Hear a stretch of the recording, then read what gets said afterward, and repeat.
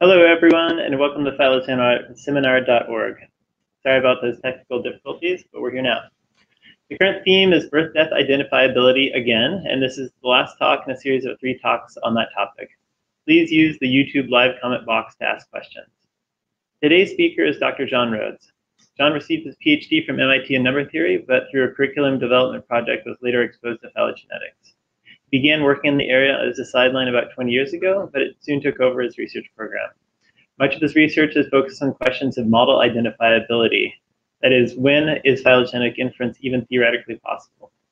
More recently, this has incorporated the coalescent and networks. Welcome, John, and thank you for participating.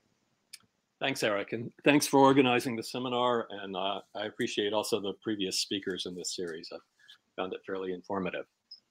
Okay, so my topic today is on identifiability of multi-type speciation models, and I'm going to give a positive result on that. But I'm going to first mention I had 2 collaborators in this project, Dragomir, who was a truly excellent master's student, and Elizabeth Allman, both at UAF. The outline of my talk is I'm going to begin sort of with the basics of diversification models. This may be too basic for some of you, but I think it still sets the stage well.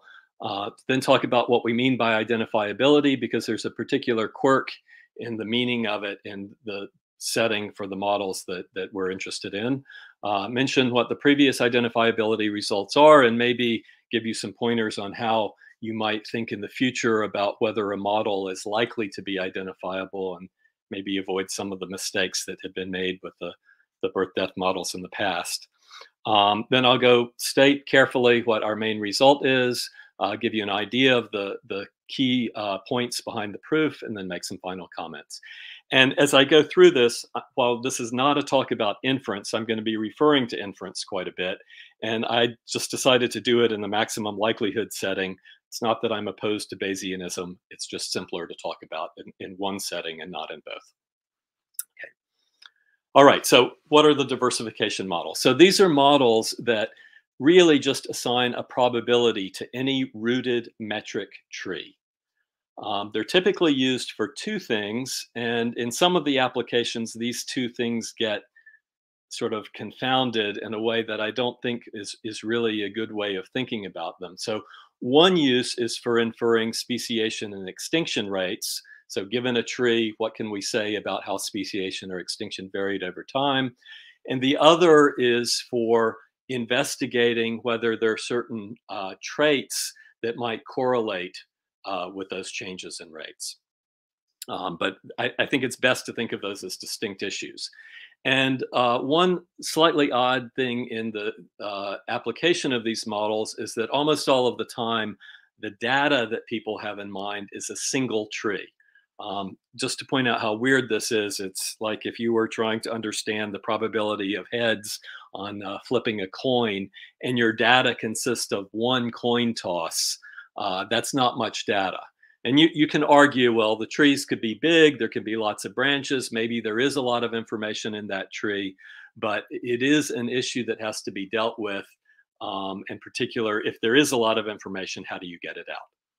So the data set here, and I realize this is often not true data because the tree itself has to be inferred. So I've got data in quotes, is 1 tree, and then we might have some trait information from the extant species, but that's just going to be at the leaves. Okay, so all these models have sort of a mechanistic framework where we start with a single node, which you can think of as the root of a tree, and an edge grows out of it over time. And so maybe 4 units of time in the past, we started with this node. And as 1 unit passed, this edge grew. And then through some random process, it speciated. We have some rate at which speciation occurs. And when it speciates, that gives me 2 lineages now, which continue to grow. And again, through this random process here, I got an extinction at that point. Okay, so that edge just stopped growing, but the other one kept growing. Then a little bit more time passes, and the one that could continue to grow went through what looks like a rapid burst of speciation here, splitting up into a lot of different lineages.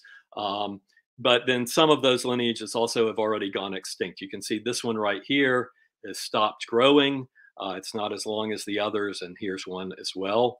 And then another unit of time passes and we get an even larger tree. But then once we get to the present, time zero, another thing goes on, which is all of the branches that didn't make it to the present are pruned from the tree. So for instance, in this whole clade over here, there were only 2 branches that made it to the present. So that's all you see here is these 2 coming off of this one thing. Everything else has been lost. And so that's a serious loss of information.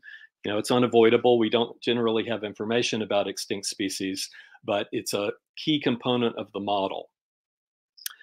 So the model parameters are going to be some speciation or birth rates. We can call them either one. They're births of lineages, lambda, always lambda for speciation, and some extinction or death rates, mu, and then perhaps others, and I'll be more specific about those in a minute. Okay, these models split into 2 basic frameworks, and there's certainly other versions that combine these, but I think it's best to stick with the simpler ones. So the first basic framework is that lambda and mu might be time dependent. So these rates apply to every lineage in the tree at a particular time. All the lineages are speciating and mutating at exactly the same rate. And this models any factor that you might think affects speciation and extinction that is extrinsic to every lineage. So it's like an environmental factor that might cause speciation to be more likely or less likely, and similarly for extinction. And these are the models you see used in birth-death skyline plots and BiSSE, and the talk by Louca and Pennell about 1.5 years ago in this seminar, and the one 2 talks ago by Terhorst, all were about these kinds of models. The type I'm more interested in this talk is the trait-dependent rates, where each lineage at any given time has one of k trait types, and depending on the type, we have specific speciation and extinction rates. So if I know the lineage is type 2, then there will be type 2 speciation rate and type 2 extinction rate. But then there's an additional thing going on where the type may switch. I may switch from, say, type 2 to type 1 with a certain third rate here, Sij. And so that's where the change over time comes from, not from something that I have put into the speciation and extinction rate but by something that is changing the type. And these models really have rather different features, and you should think of them as they're modeling things that are intrinsic to a particular lineage. That lineage, it might be, say, body size, and I might have 2 types, big and small, and big-bodied things speciate at one rate and small-bodied ones speciate at a different rate. But as evolution occurs, a big-bodied organism may go through some sort of mutations and end up as a small-bodied one. But body size is one example. Behavior could be one, whether a particular gene variant is expressed. And the one I like the best is we don't know what those factors are. There are unknown factors. We are assuming there are k of them. And the issue of what they actually are is maybe a separate one from understanding whether they exist. And these models are all the ones that are usually called something with an SSE behind it, BiSSE and all of its descendants. These were the ones that were talked about in the last talk in this series, and they're the ones that I'm going to be focusing on a little bit more too. Okay, so what does identifiability mean? So if we go back a little bit to sort of the general statistical theory, if you have some model and you're going to use some inference method, so this may be maximum likelihood, you want that combination to have what's called statistical consistency, which says if we had data that came out of the model with some parameter p, then we could get p back by our inference method as accurately as we wanted, provided we have enough data. This is, a fairly weak condition in the sense of if you didn't have it, then you would be saying, well, if I got more data, I couldn't do a better job. Then, that's not the usual framework people want to be in. But to think about this a little bit more informally, it's if we have enough data. So you could imagine having infinite amounts of data, as much as you want. And when I say the data is perfect, I mean it actually came from whatever model I'm assuming. So there's no noise, there's no slight misspecification of the model. But if I was in this perfect world where I had as much data as I wanted and I really got the model exactly right, then I could somehow out of that get the truth. It's almost a basic assumption we make when we do any sort of statistical inference. But for this to be possible, the model alone has to have a property that almost looks the same. It's called identifiability, or identifiability of parameters. And that's that the value of the parameter is determined by the probability distribution arising from the model. But what do I mean by this? Because this is getting a little math jargony. The probability distribution arriving from the model is really just the math description of having infinite amounts of perfect data. If I had as much data as I wanted and it really all came from the model, then that would mean that I had enough information to determine the truth. So I'm not going to actually do the inference. The inference method is a separate issue that comes into statistical consistency, but it means there's enough information in it for me to be able to do the inference by some means that may still be hard to come up with. Okay, and then standard statistical theorems, and I've given one example of this, it's often the most quoted one, say things like, if your model has identifiable parameters and you do maximum likelihood, then you get statistical consistency. So if the model is such that it's possible to get the parameters out, there's enough information in them, and you use this procedure to get at that information, then the more data you have, the more accurate an answer you'll get. And this is often used as sort of the justification for why we like maximum likelihood. And it's also used as a justification for why we need to focus on identifiability of parameters. But these theorems actually don't tell us quite what we want in the phylogenetic setting here, because the data set for these theorems generally means if you have many independent, identically distributed, so IID samples coming from your model, then you will have statistical consistency. And this is a problem because in this setting, this means that if we had many trees with the same model parameters, then we could infer the parameters. But in fact, when we apply these diversification models, we don't have many trees. We've got one tree. Okay, and so there's a real potential problem here. Okay, so is a sample of one tree a problem? So first of all, not always. Okay, if you had only one trait type, so and I include in that the time-dependent models because everything is behaving exactly the same way, it turns out it's not a problem because the growing tips of the tree behave completely independently of each other. And so you can treat that growing part of the tree as a bunch of independent samples. But if you go up to the multi-type models, it's not really clear whether having one tree is a problem or not, because different parts of the tree are definitely not independent of one another. What happens when a lineage speciates or goes extinct depends on the trait type. But that trait type was inherited from the previous part of the tree. So it depends on the previous history of the tree, and that history is shared. And so we don't have any independent samples anywhere in the tree. And so standard consistency theorems like the one I just stated actually don't even apply. I'm not going to go down that road. What I want to say first is we need a different notion of identifiability than the standard one. And that's not, can you get the information on parameters from a probability distribution, but it's, can you get the information on the parameters from looking at a single tree that is arbitrarily large? Okay, so we have to do something to make us feel like we're getting more data. That's what I mean by arbitrarily large. The depth of the tree is going to get bigger and bigger, but is there a way to extract information on the parameters from that situation with one tree? And that's what I'll be talking about the rest of the time. Okay, so a previous result. This goes back to the early papers on birth-death models from the 1990s, which had Harvey, Nee, and May, and various other people and convolutions of those names in different orders on them. They considered sort of an extension of the Yule model where you had one type, you had a constant speciation rate and a constant extinction rate. Okay, so this falls under both time-dependent and the multi-type setting. Multi-type by just saying there's one type, time-dependent by saying the time-dependent functions are just constants. So it's sort of the birth of all of these.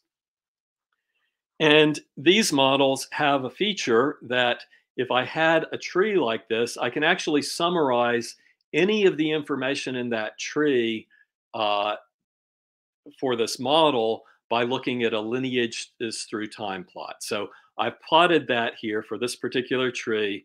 Notice it's on a log scale here. So this is the value of n, but they're logarithmically spaced. And so we see we start off with one lineage, then it splits to two lineages, then shortly after it's three lineages, and then very rapidly it goes from 3 to 4 and so on, and then so on down the line. And this lineages through time plot captures the information in this tree, all the information that's in that tree. The topology tells you nothing for a very special reason. It's because we have all the branches behaving exactly the same way, because we have one type. Okay, so whether they're the rates are constant or even if they're time dependent, as long as there's only one rate lambda and one rate mu, because the lineages will be IID, this tree topology tells me nothing more than what the lineages through time function is. This is not true for the trait dependent models though. And that you already saw in the last talk, they gave a very nice example of moving some branches around on a tree so that the lineages through time plot didn't change, but likelihood values did change, sort of showing that a trait dependent model does have more information in it. It uses information in a different way. Okay, but let's think about identifiability of that. It's actually pretty easy to see. So one of the things you notice about the plot is this early plot is more or less linear, and then there's a little upturn there, okay, at the very end. And it turns out that the slope through this middle section is basically lambda minus mu. Okay, it varies around that, but it gets closer and closer to that straight line with slope lambda minus mu, which makes sense because this is speciation minus extinction. And in this part of the tree at these times, I'm seeing the full effect of extinctions. And so I know I've got growth in number of lineages from lambda, and I've got loss of lineages from mu. So this is completely reasonable. There isn't a lot of information in this early part of the tree because there's just so few lineages. You're seeing a lot of stochastic variation before it settles down because I have many, many independent lineages that are all behaving according to the same process.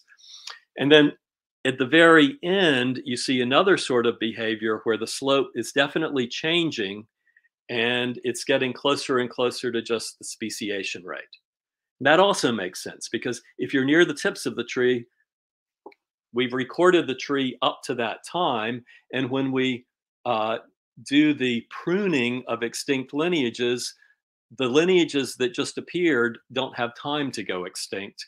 So what we're seeing, especially as you get really close to the tips, is just the effect of speciation. And that's responsible for that slope lambda. So to prove that you can identify lambda and mu from a single tree in this situation isn't too hard because you just have to prove that these facts are correct, that you really do get closer and closer to slope lambda minus mu. So that means you can identify lambda minus mu. You really do get closer and closer to slope lambda. So that means you can get lambda. And with the two of those, you can get mu. Okay, but this is actually assuming the tree depth is getting bigger and bigger because that's what I need to get more and more lineages, which in this case are basically independent samples of the process.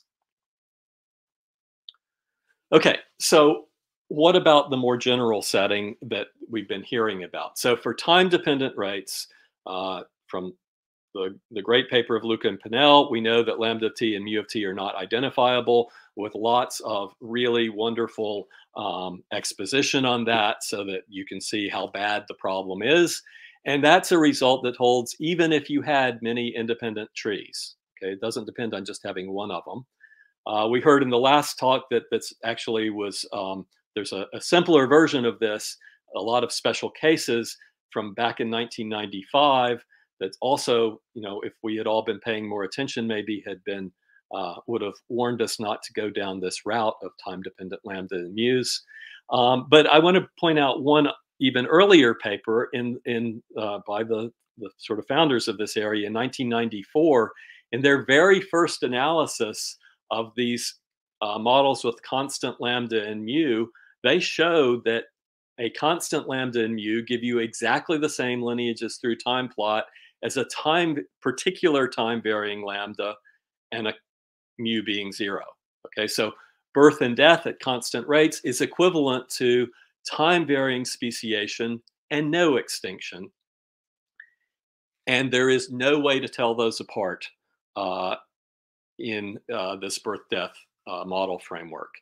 So that is in fact a case of non-identifiability, which you can get out of if you insist that lambda and mu be constants. But if you allow lambda and mu to be potentially time varying, we already know the model wasn't identifiable. You know, it would have been great if they had highlighted that as a non-identifiability issue. They didn't. I understand why they didn't. They were just really introducing the models and exploring them. But you know, it would have been great if we had all noticed sooner.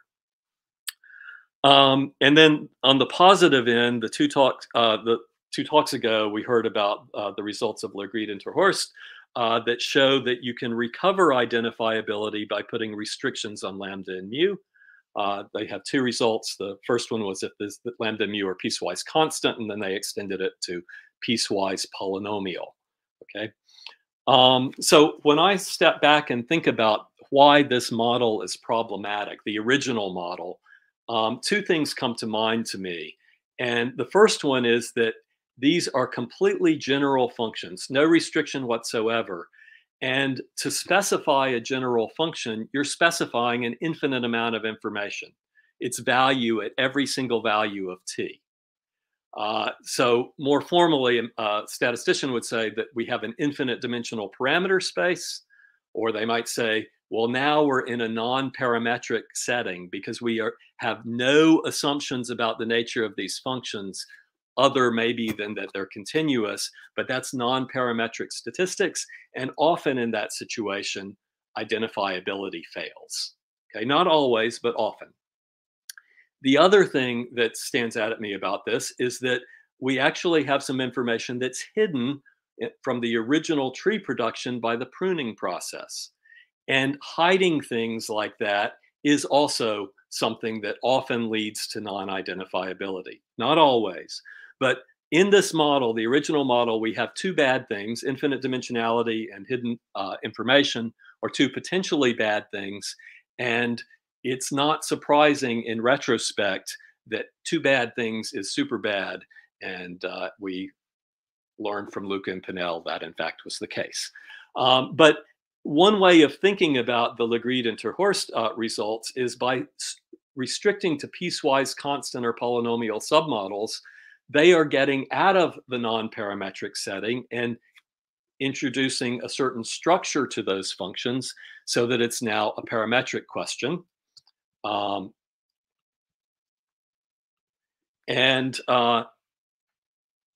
What that does is it converts us from an infinite dimensional parameter space to a finite dimensional one. We still have hidden information, but we got rid of one of the bad problems and we recover identifiability. The other thing you might think about doing, though this doesn't have any practical value, is to think about what would happen if we didn't do the pruning. We didn't hide that information.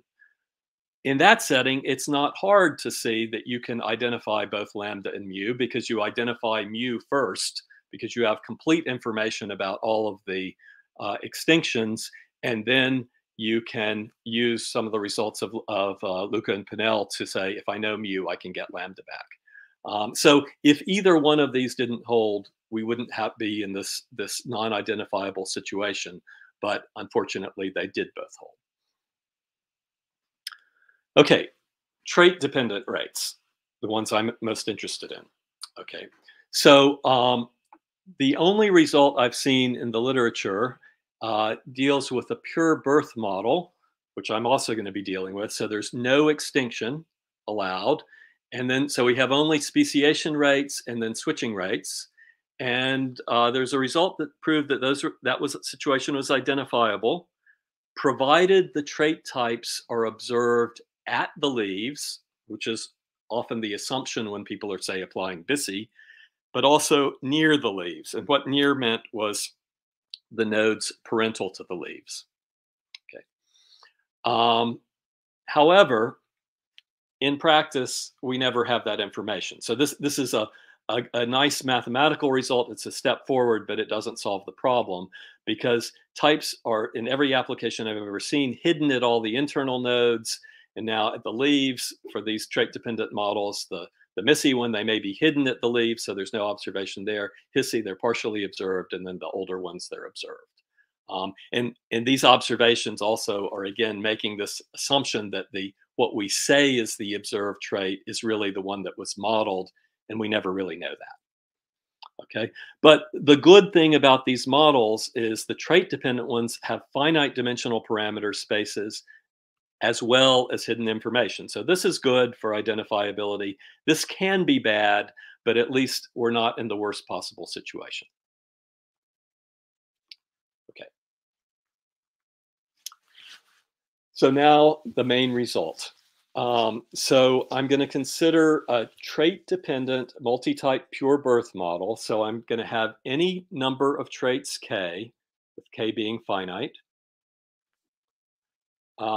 The pure birth means there's no extinction, at least for now. We can talk about extinctions later. And the type is hidden everywhere. So this is like the MISSE model that appeared in the last talk. So no observations of type even at the leaves. But the result's going to apply even for these other SSE models, because if you have that trait information, it doesn't hurt in terms of identifying the parameters. It's just the result is saying it's not really necessary. So the result then is going to apply to the pure birth submodels of all of these BiSSE, MUSE, HISSE, BiSSE, so on. But I want to be really clear, it does not apply to another model, quasi, which dealt with the hidden variable, the trait, being a real number, so a continuum of trait types. That is not a finite number of traits, and it doesn't fall into the framework of our arguments at all. And in fact, I have no idea, but I would perhaps be skeptical on this one, that it would be identifiable. People have asked me about similar models with a continuous hidden variable, and there are basically no known results on whether they're identifiable or not. Okay, so to look at a specific example, if we have k trait types, I'd like you to think about just having two, and we'll call them fast and slow speciating types. I'm going to have k squared parameters, so that'll only be 4 here. So 2 speciation rates and 2 switching from 1 to 2 and 2 to 1. And I've got a sort of running simulation I'm going to use as I go through the next slides. So k is 2 types. Switching rates are not the same. They could be black, it speciates at a rate of 0.1, so that's my slow type, and red speciates at a rate of 0.5, that's my fast speciating type. And in the simulation, you see a number of interesting things. So for instance, here on this edge, we switched from type 1 to type 2, and then back to type 1 without ever undergoing a speciation. Okay, and you will see there are other places where I think this one down here, it actually turned black right before we got to that node. So even though it looks like maybe this was a rapid speciation, this speciation actually occurred very quickly after we went into the slow speciation state. So where branches are short or long doesn't absolutely correlate with the color, though if I have it colored there, I think you can sort of say, yeah, red looks like it's speciating more than black. Okay, but all the type information is hidden, so this is my data, that tree. And I think when you look at that, it's not so clear that there are two different speciation rates. And it's also really not clear how you're going to get the information out that there could be two. So I'll start by stating the theorem, and I'm going to go through its statement and interpreting it for a little bit before I mention any of the mathematical arguments that'll be at the end. But I want to pause for a second. I'm not getting any feedback. Eric, are you still there? Still here. This is like really beautiful, clear talk. So okay, yeah, great. No question so far. Yeah, usually you just interrupt people, which I think is great. But you know, I don't actually see you now because I'm on full screen. So thanks. Okay, so here's what the theorem says. And in the first version of reading this theorem, I'm going to skip that first word. It says parameters of the K-type pure birth model are identifiable from a distribution derived from a single tree. So we can work with just one tree as the tree depth goes to infinity. So I have to have, informally, this is sort of saying, if your tree is really, really big, then there is enough information to get out the parameters that you like, okay? And so it sort of justifies using these models, at least in the pure birth form. But there is this word generic here, and that's got a technical math interpretation, which doesn't mean, well, you can give it, maybe you can find a way to make it mean something like boring or cheap or something like that. But it means basically generic parameters are most of the parameters. So most of the time, you will have identifiability. But there are cases where identifiability fails. And these are unavoidable, okay? And I will give in detail what this generic word means on the next slide for one particular choice of K.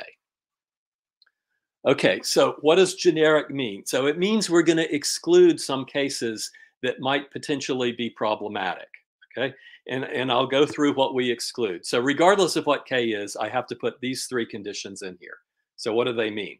So lambda I is greater than 0. That's just saying every type has to have the possibility of speciating, okay?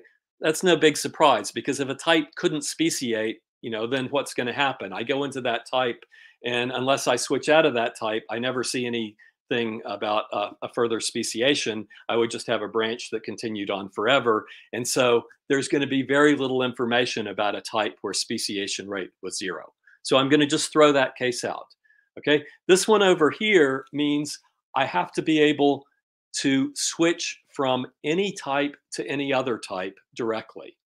Okay, this switching rate could be really low. If I had 5 types and they all say were like different body sizes, it may be very unlikely that I'm going to switch from body size really small to body size really large, but I have to allow for that potentially to happen by making Sij at least something that's tiny but not 0. Okay, I don't think people would find either of these two objectionable, and I'm going to try to convince you this one is not objectionable either, because what is that saying? It's saying if lambda I were lambda j, then I would have two types that speciated at exactly the same rate. So they were behaving exactly the same way. And how could I possibly tell those two apart? They're going to be better off thought of as lumped together into one type. And so none of these are ones that I think any reasonable person would find the least bit objectionable.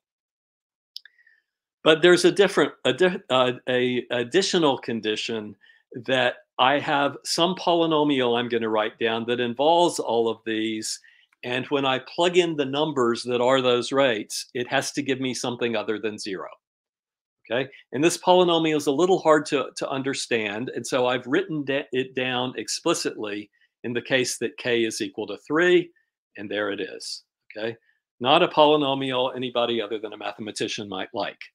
Okay, it is completely, well, as far as I have been able to do, completely opaque to any interpretation directly. If you ask about this later, I can give you a little bit more information on that. But it is just this polynomial that comes out of the proof, and it really matters. Okay, so what I have to convince you to say that this condition that the parameters have to be generic is okay and not something you shouldn't worry about is, what are the parameters? There's some numbers that are, say, let's hope if we got the model right, determined by nature. And so I have to ask myself, if nature picked a bunch of lambdas and s's, would it pick ones that made this polynomial give me exactly 0? It doesn't seem likely. That if it were 0, that would be saying there's some very special relationship between the parameters that make it 0. And the word generic really means there's not a special relationship. These parameters are not special in any way. And in particular, they're not special in this particular way, that would be equal to 0. I'm going to give you two more detailed ways of thinking about that. But before I do that, I want to say this generic identifiability condition is really common among models that have hidden variables. And we have all information on the trait types hidden, so we are forced to deal with hidden variables. But some of the models that you should have perhaps heard of that have hidden variables like this built into them and also have this generic identifiability condition. They're not identifiable completely, they're just generically identifiable, include hidden Markov models. And these are heavily used for everything from speech recognition to bioinformatics. They're really just used all over the place. And people don't find them problematic because those special parameters that would cause identifiability to fail just tend not to turn up. Latent class models are a bunch of models that are used in economics, econometrics, and also psychology. Have been around for a long time. They also have this feature, and people still find these models extremely useful. More modern network affiliation models have hidden variables as well. All of them, the best you can get is generic identifiability, but that has not stopped anybody from using them. Okay, so back to that polynomial. So here's a good geometric way of viewing it. So if I had two parameters, think of this rectangle as being my parameter space. So maybe the parameter on the horizontal axis can vary from 0 to 2, and the one on the vertical axis can vary from 0 to 1. And I have some polynomial that these have to, if I plug up the parameters into them, it has to not give me 0. So what I've done is plotted here for some polynomial that I made up, the set of points in this space where that polynomial does give me 0. So the blue ones are where the polynomial would be 0, and everything else is where it's not 0.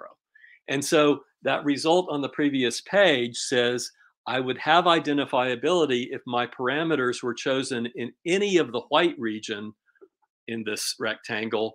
I just can't choose them. Well, they just can't be coming from the blue region. I shouldn't say we get to choose the parameters. They are what they are, right? But this, I think, is a good geometric illustration of it is highly unlikely that the parameters are actually going to lie on this special curve here. Now, even for the two-state example I was running, we had 4 parameters. So the analogous picture here would have been a 4-dimensional, let's say, cube, but a 4-dimensional one, not 3-dimensional.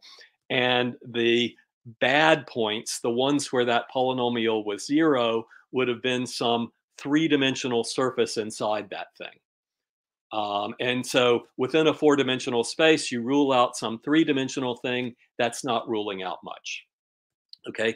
And in fact, one good sort of more formal definition of generic identifiability is that the set on which identifiability fails has lower dimension than the parameter space. In this picture, the parameter space was 2-dimensional, and where identifiability failed was just this 1-dimensional curve inside there. Okay, and then my favorite way of thinking about generic identifiability is the sort of probabilistic one, which is if somebody out there, nature or God or whoever, chooses the parameters for this process and they do it at random, they're going to pick ones where you have identifiability. They might throw a dart at this picture. And if I throw a dart at that picture, no matter how good my aim is, it's highly unlikely I'm going to end up exactly on that blue curve. We're going to end up somewhere in a white region. And so in that sense, choosing the parameters randomly, I will get identifiable ones. And in fact, for a generic identifiability result, if you believe the parameters are not chosen by some sort of random process, then you can go down the road of nature is malevolent. They're picking the parameters so that my model will not be identifiable. But you have to almost really think there is some deep reason why the parameters would appear on that curve if they do. Okay. Any questions on that before I go on? Okay. Totally Okay. clear. Yep. We're good. Thanks. Okay. So the ideas behind the proof. So this will be a little bit more technical, but I'll try not to go into too much depth. So because we have this lack of independence between lineages, working with the lineages through time plot is hopeless. It doesn't contain the information that the tree does. So forget about the lineages through time plot. What I'm going to do is think about a single tree of depth t. So this is my running example, same one you saw before. And I'm going to draw a line here at t over 2.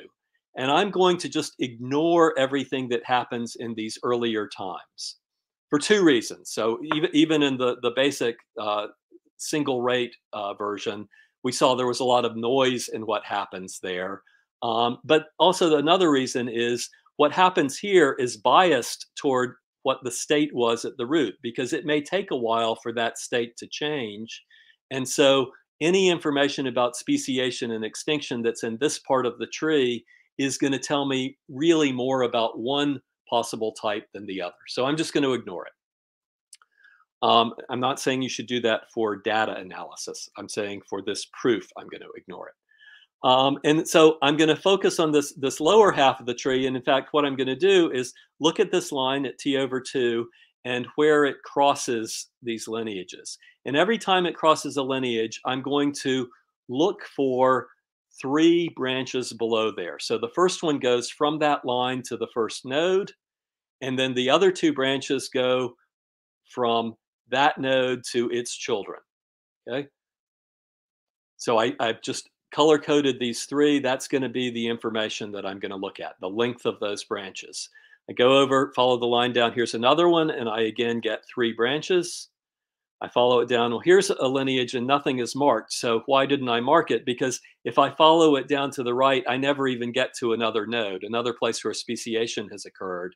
And so that process of speciation there was sort of never completed, and I'm going to throw it out as well.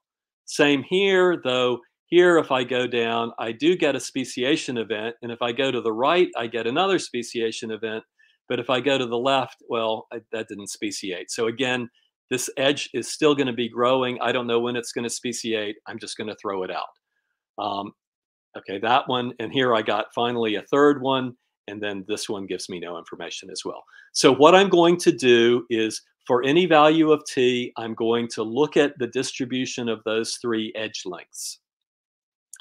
And then a little bit later, I'm going to let t get larger. So let me think about what happens as t gets larger. As t gets larger, I get many more branches over here, but t over 2 also moves over to the right. And so what these particular blue things are is going to change because I'm going to have more lineages and different sets of 3 edges.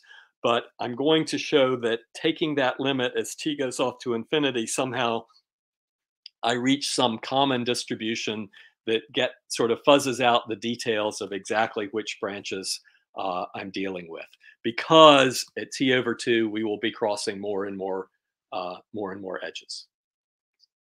Okay, so if I let f of t be the distribution of these 3 branch lengths all combined into one distribution, I'm going to let t go to infinity and call the distribution I get from that f infinity. And in the process of dealing with this, one of the things we show is that even though f of t is defined from looking at a particular tree, f infinity, this limit as you let the tree gets bigger and bigger, actually didn't depend on the tree that we started with. Any tree that was produced by this same model parameters would have produced the same f infinity. So we've got a way of extracting a probability distribution from the tree in such a way that it doesn't depend on the particular tree. It just depends on the tree being, if you like, infinitely large. Okay, that's interesting. So, Yep. okay, so it's not that you're thinking of taking a sequence of trees as the tree length goes to infinity. You essentially have a single infinitely deep tree. Right. And we're sort of scanning along it and sort of as we scan along, we get better and better information. That's exactly right. And we saw that actually with the basic constant model, right? In the lineages through time plot, the graph got closer and closer to that one line with slope lambda minus mu. So there was more information when we had more lineages. And the difference is in that one, we could use the fact that all the lineages were behaving independently. Here we can't. They are not behaving independently. So two edges that are close to one another in the tree are going to be more likely to be in the same type, and therefore they are not going to be independent of one another. But this asymptotic distribution f infinity sort of deals with that in a nice way to get over the non-independence.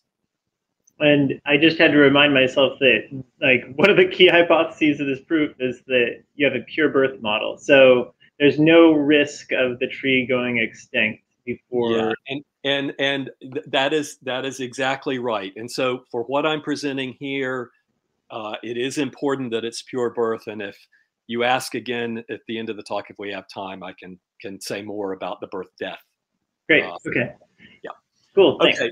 So as t goes to infinity, the thing is that the type distribution across this blue line, actually, this was studied back in the 60s in a paper by Atreya. This is called a classical multi-type branching process. And the models they were studying were not trees. They called them branching processes, but what they were allowing to be observed was exactly the opposite of what we are dealing with in phylogenetics. You didn't see the tree, but what you saw instead was, for any line here, the count of how many of the edges where that line crosses had each type. So you had type information, but not the tree, while we have tree information, but not the type.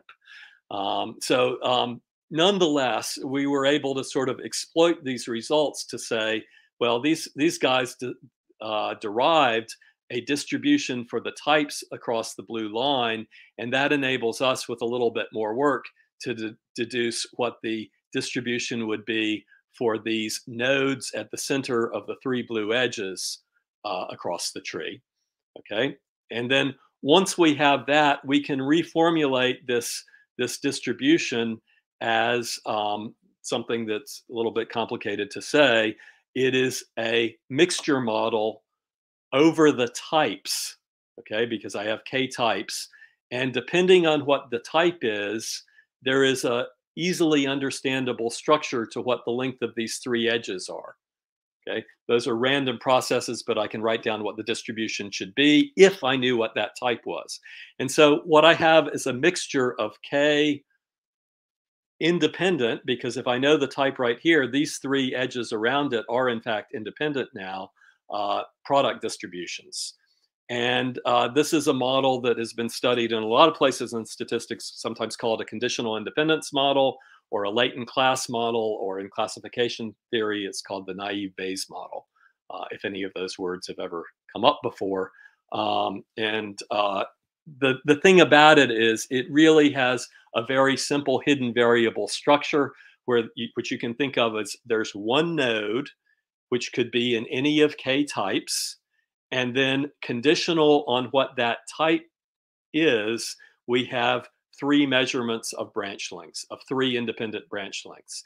And there's a theorem about this that I was involved in about 10 years ago, and also Elizabeth Allman was involved in. Catherine Matthias is our third collaborator, that says these models with k classes, again, it's important that this be a finite number, and 3 observed continuous variables have identifiable parameters if certain technical conditions are met. So looking and working backwards, this is why we chose to look at F infinity. We knew that it would be the sort of thing we could apply this model to. So if you want the key insight, it's that, you know, what we should do is look at 3 edge lengths around a node, because that should fit one of these conditional independence models. And then it was just a matter of overcoming the technicalities of how do we really get a distribution that is exactly of the framework for applying this theorem. And then that theorem tells us that we have identifiable parameters. The rest of the proof is actually just a lot of rather complicated BiSSE work. We apply the previous theorem. That gives us information on edge length distributions conditioned on a node type, whether we're in the fast or slow speciating type. And then it also gives us information on the percentage of nodes that are of each class, even though we could observe of each type, even though the types are never observable. This is the key to getting type information, even though the data itself doesn't directly give it to you. Okay, and then that can be used to identify certain functions of these parameters, and then it's a lot of long but straightforward arguments to actually get the parameters out. Okay, so I'll give some final comments. So big take home is the parameters of a pure birth SSE model. And by this, I mean ones with a finite number of types. So not the quasi one, but the ones that are usually used or more widespread in use are identifiable from a single large tree. Okay, that was incredibly informally stated. So just to be a little bit more mathematically accurate, they're only generically identifiable. There are exceptions, but not ones you should necessarily worry about unless you have a data analysis that turns out to be really strange. From the tree as the depth goes to infinity. So just underscoring the fact that I think we all should have known anyway. In applying this to do inference, you want to have as big a tree as you can possibly get, because that's where you get more information. Okay. A nice thing about the theorem is that having observations of trait types at the leaves is not needed at all. This is important since the trait observations that you do get at the leaves are, to my mind, at best something you're hypothesizing match up with the model ones, but you don't really know that. And this seems like an ad for MISSE from the last talk. I will say, when we were proving this, we didn't know about MISSE. We didn't know that that's the way the sort of more applied work was going, but it's something that I wholeheartedly endorse. Eric briefly asked about the birth-death issue. I strongly suspect the proof will extend to that. I have some ideas of how it should go, but it's a bit more complicated. And as a mathematician, my nature rebels a bit against saying, I suspect it will work. I can't give you a probability that it will work.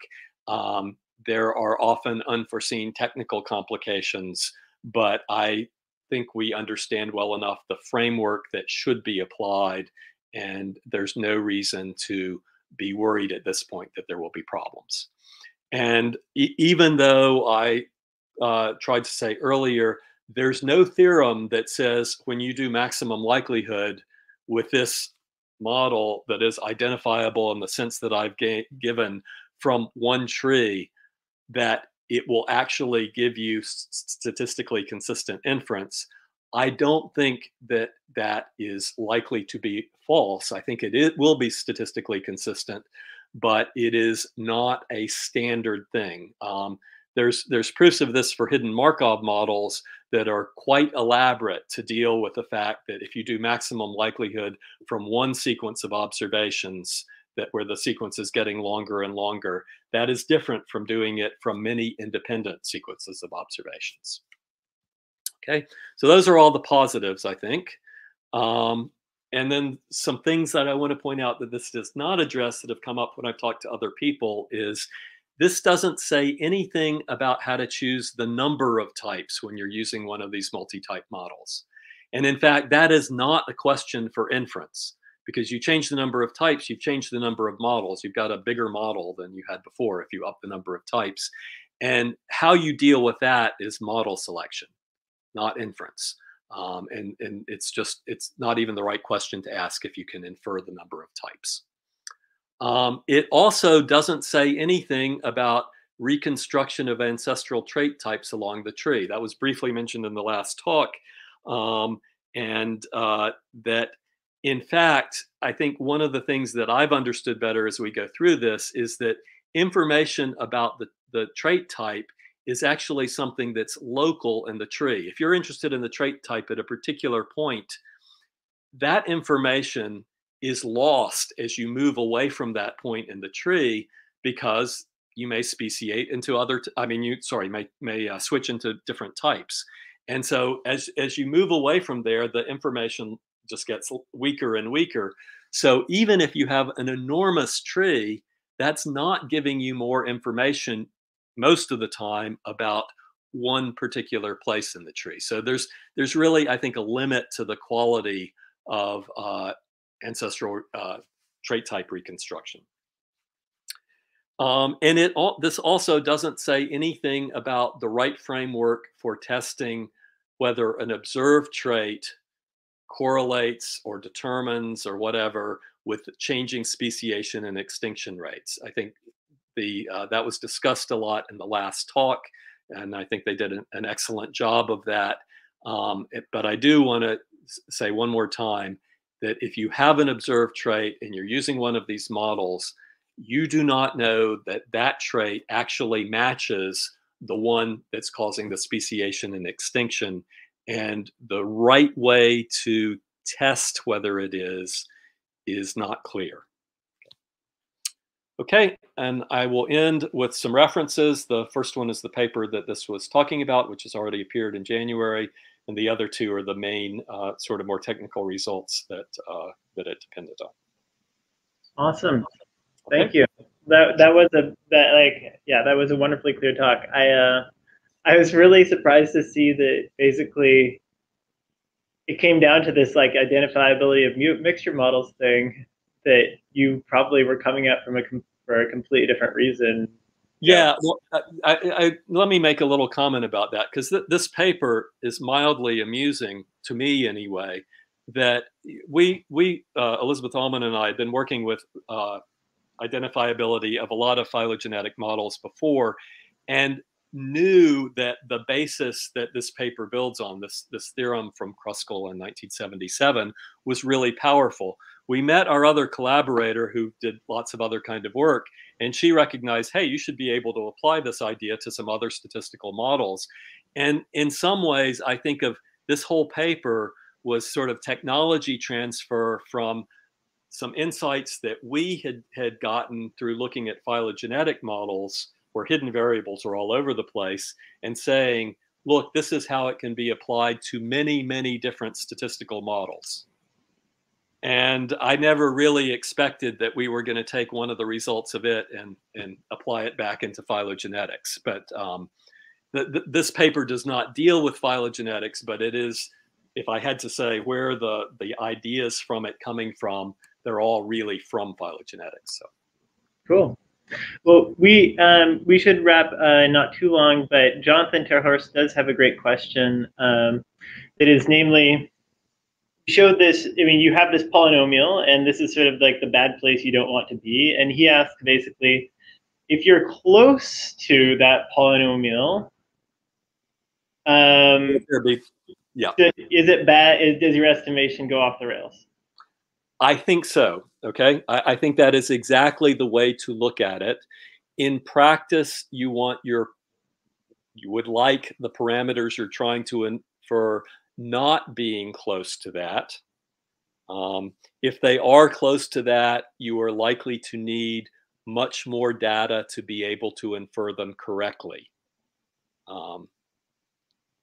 Yeah. If I understand correctly, there's no sense in which you can say something about the amount of data that is really required. I mean, this is yeah, those are hard questions, right? In general, in statistics, of how much data do you need to be able to infer something. But I think it would mean, you know, if you are near those bad points, you will need more data. And if you don't have enough data, then, you know, you can look for a more detailed analysis of the nature of those bad points. And sometimes you can get them. Okay, we haven't tried for this. It may be that like that whole curve is collapsed to, so anything on that curve, any set of parameters on that curve gives you exactly the same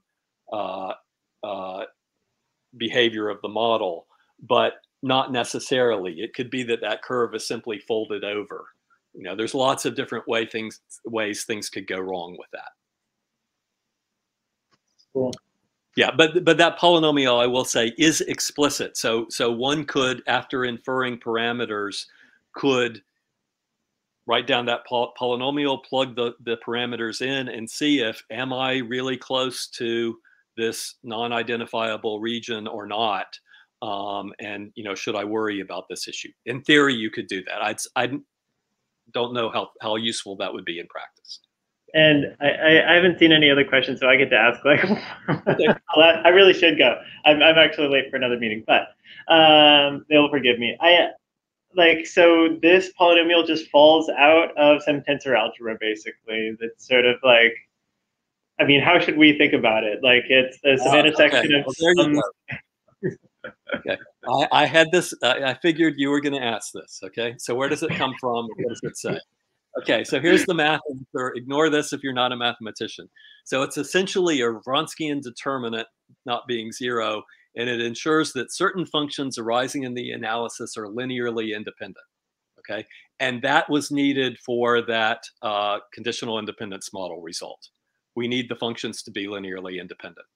And so that's really what it's saying. Now, that's not particularly helpful, I think, other than saying, yeah, there could be a serious problem if it were zero.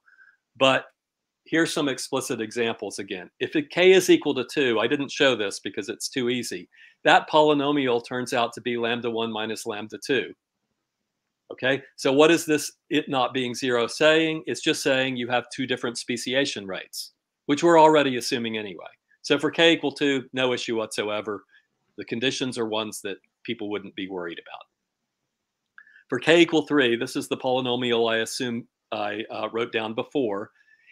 I can specialize this in certain ways. So for instance, if all the switching rates were equal, and that's what's done in the implementation of BiSSE, even though it's really not necessary, I just set all the Sij's equal to the same S, and I simplify this, and then something factors and goes away, and it turns out that this whole polynomial becomes this. So there it is in factored forms.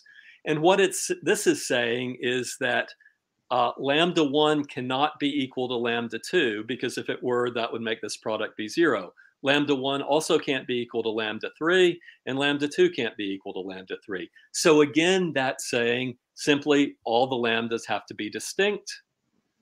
And we already assumed that as well.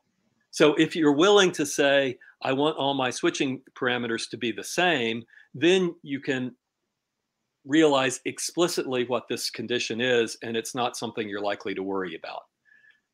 There's a little bit more trouble if you don't assume these are all the same. And I've done some other special cases, like 2 of them are the same, and then that forces them to have, you know, different certain conditions on the speciation rates. But all of them, if I make some specialization, which I think is a reasonable one, and then try to interpret what this says, what comes out is something plausible and not, you know, something that you would say, oh yeah, that's not a bad thing to assume at all. However, for the full generality of this polynomial, I have zero good interpretation of it. Awesome. I love it. Okay. Well, thanks again, and thanks everyone for your patience as we sort of sorted through some of the technical my stuff. apologies for that too. But yeah, beautiful talk, great way to end this, and I look forward to hearing, and hopefully we'll get a positive result for birth-death models in a year or two. Possibly, we'll see. Yeah. Yeah, right. I love how you really. Going on. Yep. I love how you were clear that like you were not making a probability statement. Right. All right. Thanks, good.